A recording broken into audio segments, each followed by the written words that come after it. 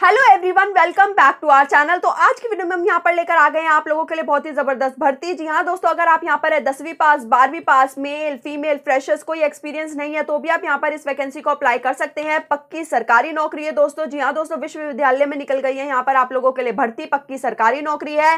Central university में यहाँ पर आप लोगों के लिए वैकेंसी आउट हुई है दोस्तों। तो आइए शुरू करते हैं। कौन सी वैकेंसी, कैसे आपको अप्लाई करना है, क्या एज क्राइटेरिया मांगा गया, क्या एलिजिबिलिटी क्राइटेरिया मांगा गया, क्या यहाँ पर आपको सैलरी प्रोवाइड की जाएगी। उससे पहले आप सभी लोग हमारी वीडियो को लाइक और हमारे चैनल को सब्सक्राइब करें। बात की जाए दोस्तों यहाँ पर जो आप लोगों के लिए वैकेंसी निकली है वो निकली है पर्सनल असिस्टेंट की, जिसमें आपकी क्वालिफिकेशन मांगी गई है कि आप यहाँ पर होने चाहिए ग्रेजुएट। उसी के साथ साथ यहाँ पर आपको स्टेनो आनी चाहिए, जिसमें आपकी स्पीड मांगी गई है 100 वर्ड पर मिनट की, और आपको यहाँ पर टाइपिंग भी आनी चाहिए, जिसमें आपकी स्पीड मांगी गई है 35 वर्ड पर minute in English and 30 word पर मिनट इन हिंदी। और उसी के साथ साथ दोस्तों यहाँ पर आपके पास 2 साल का एक्सपीरियंस होना चाहिए इन रेलिवेंट फील्ड। यहाँ पर दोस्तों जो आपकी एज मांगी गई है वो मांगी गई है 35 साल तक की। लेवल 6 के तहत यहाँ पर आपको सैलरी प्रोवाइड की जाएगी।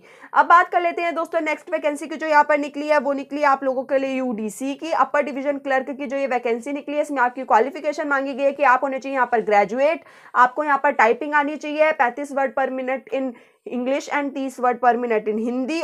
और उसी के साथ साथ दोस्तों यहाँ पर आपके पास 2 साल का एक्सपीरियंस होना चाहिए एज अ एलडीसी। और यहाँ पर दोस्तों आपको 40 साल तक की उम्र मांगी गई है। लेवल 4 के तहत यहाँ पर आपको सैलरी प्रोवाइड की जाएगी। अब बात कर लेते हैं दोस्तों नेक्स्ट वैकेंसी की जो निकली है वो निकली है आप लोगों के लिए मल्टीटास्किंग स्टाफ की, जिसमें आपकी क्वालिफिकेशन मांगी गई है कि आप यहाँ पर होने चाहिए 10th पास या फिर यहाँ पर आपने करी होनी चाहिए ITI। और उसी के साथ साथ दोस्तों लेवल 1 के तहत यहाँ पर आपको सैलरी प्रोवाइड की जाएगी और 35 साल तक की यहाँ पर आपकी एज मांगी गई है। अब बात करें दोस्तों नेक्स्ट वैकेंसी की जो यहाँ पर निकली है वो निकली है PN की, जिसमें आपकी क्वालिफिकेशन मांगी गई है कि आप होने चाहिए यहाँ पर 10वीं पास, 35 साल तक की आपकी उम्र होनी चाहिए। लेवल 1 के तहत यहाँ पर आपको सैलरी प्रोवाइड की जाएगी। अब बात करें दोस्तों नेक्स्ट वैकेंसी की, वो निकली आप लोगों के लिए लाइब्रेरी अटेंडेंट की, जिसमें आपकी क्वालिफिकेशन मांगी गई है कि आप होने चाहिए यहाँ पर 12वीं पास। उसी के साथ साथ आपने यहाँ पर सर्टिफिकेट कोर्स करा होना चाहिए इन लाइब्रेरी साइंस, और आपके पास यहाँ पर 1 साल का एक्सपीरियंस होना चाहिए इन रेलिवेंट फील्ड।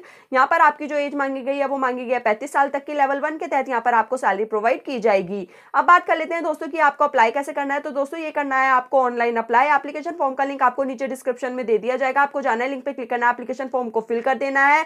यहाँ पर दोस्तों आपको एप्लीकेशन फॉर्म की फीस भी पे करनी है, जो कि रहेगी जनरल OBC के लिए 1000 रुपए, ST SC को यहाँ पर किसी तरीके की कोई फीस पे नहीं करनी है दोस्तों। इस फॉर्म को फिल करने की जो आपकी लास्ट डेट रहेगी वो रहेगी 15 दिसंबर 2023। जी हाँ दोस्तों, 15 दिसंबर से पहले आपको इस फॉर्म को फिल कर देना है। आप चाहे तो फॉर्म का प्रिंट आउट ले सकते हैं फॉर द फ्यूचर रेफरेंस के लिए। फॉर फर्दर नोटिफिकेशन के लिए आप यहाँ पर वेबसाइट को रेगुलरली गो थ्रू करते रहिएगा दोस्तों।